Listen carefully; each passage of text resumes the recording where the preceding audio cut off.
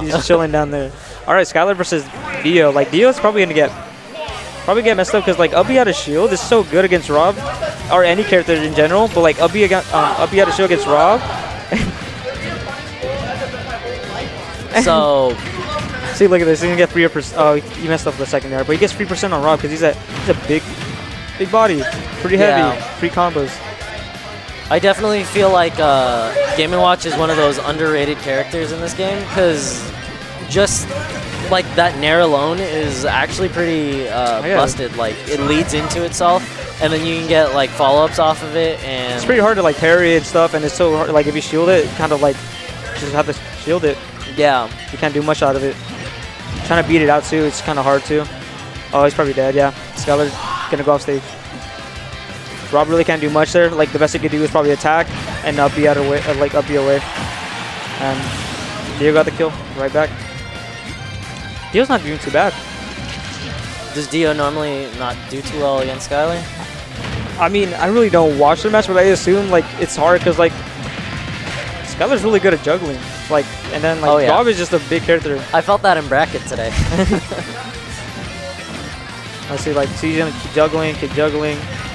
Probably gonna go for an air dodge right here. Yeah, that up air is like surprisingly pretty busted because if you try to contest it with like a hitbox, it goes through the hitbox. It's intangible, so it just hits you anyways.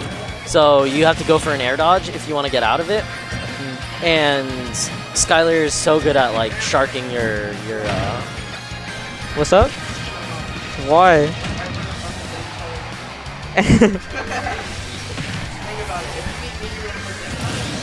Devin's free. I know. It's crazy. I brought Potter and Devin here. I had to fight Potter, and if I beat Potter, I would have fought Devin. But then they had to fight, so it's just a carpool fight. That's funny. Yeah. Yeah, I'm 150. Oh, it's down tilt, dude. The down tilt's the wave. Game&Watch has a lot of kill power in this game. Like his chair and down tilt like kill surprisingly early. Look at these juggles. Yeah, especially since Rob has a big base. Yeah. It's just like combo food because you just have to aim for his legs. And then if you notice, like, you know how like Rob's Nair's, it's not, that's pretty good. Nair's, so you know Rob's Nair's really good. Skylar doesn't really have to like worry about it. He can up air it because, you know, his up air is not even touching his body. Exactly. So he can just straight up do it. Yeah. Pretty safe way to do it. I do think that, Bucket also shuts down the gyro. Does it? Yeah. Oh, yeah, because it's like a multi-hit and it just like straight up stops it. The Bucket actually reflects physical projectiles. Yeah. Which I think is ridiculous. Let's see if he used it. Yeah, he did it right there. Oh. No, I think that's ridiculous. That's actual trash. He could have went for like probably like a Bucket back here. You know how he reflected that? He could have went for like a run-up jump back here or roar back here. Probably. I would have probably killed on. I mean, I don't think it will kill, but he can get a free off-stage gimmick. I think it's a reflector, so it'd make it stronger too. So it might have killed. Yeah.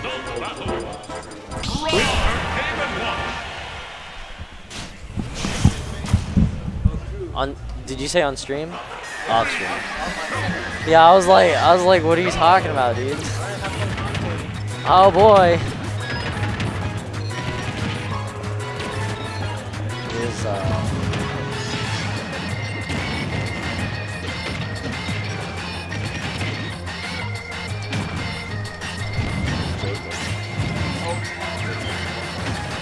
Underdog, come commentate with me.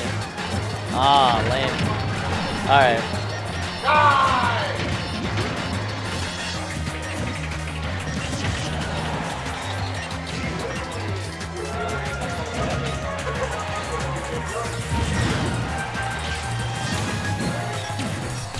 Come commentate with me.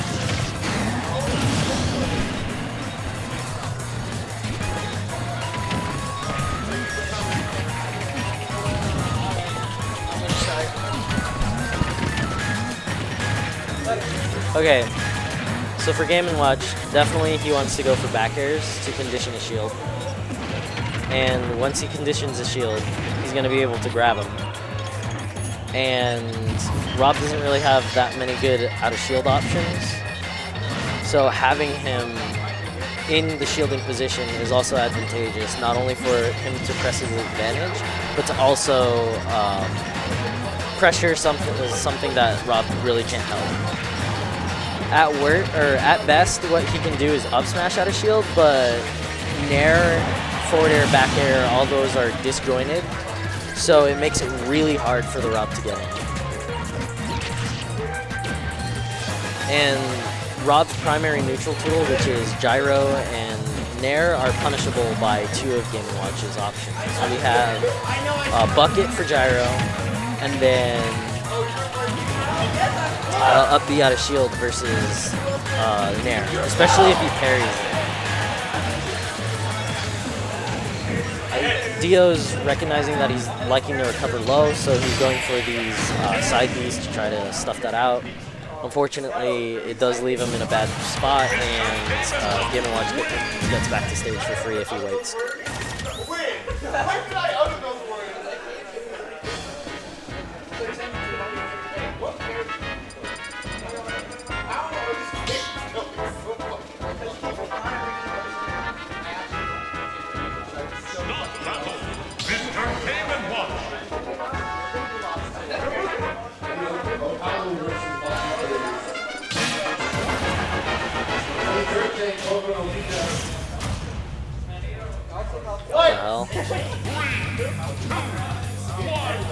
Game 3. Or no.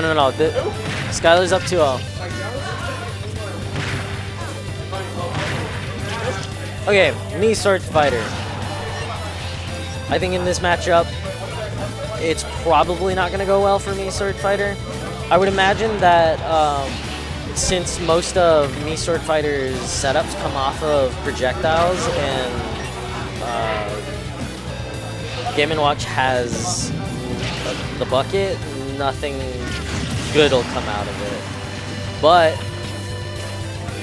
sword fighter does have like a nice size sword, so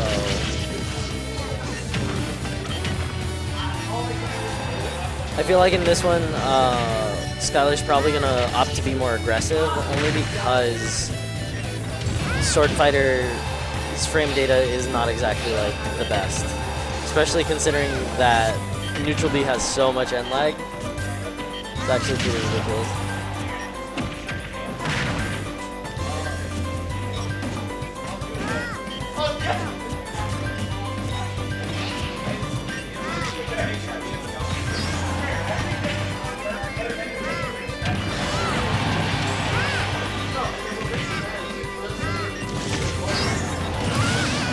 Okay, that actually evened it up pretty well.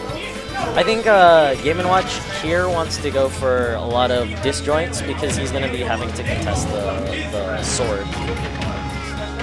As we saw there, like Dio went for a forward smash. It got stuffed out by a grab because the forward smash actually isn't that fast. It might be like frame 25 or something. I'm probably wrong. So it's really good to keep Sword Fighter in the air because, again, the up air is intangible, so it makes it to where he's going to have a hard time landing. He'll have to commit to either a side B or a reflector, depending on which sword me this is.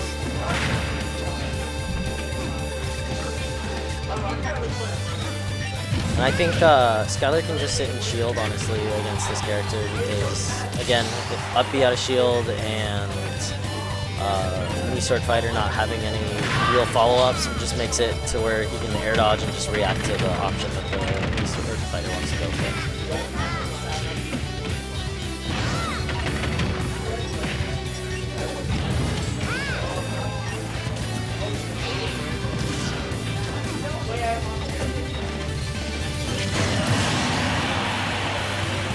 Really good recognition by Dio to see that he needed to land and he wanted center stage, so he just walled him out and then got, oh, he dropped the jab lock, unfortunate.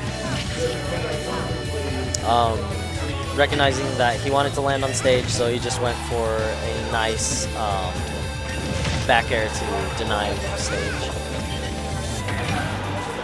Wow, that has a lot of end lag. Okay, so it can reflect it. Yeah, no, this is gonna be a pretty done deal. Cover him high. Ooh, nice. Unfortunately, the multi-hits didn't connect, but he got the forward tilt to close it out anyway.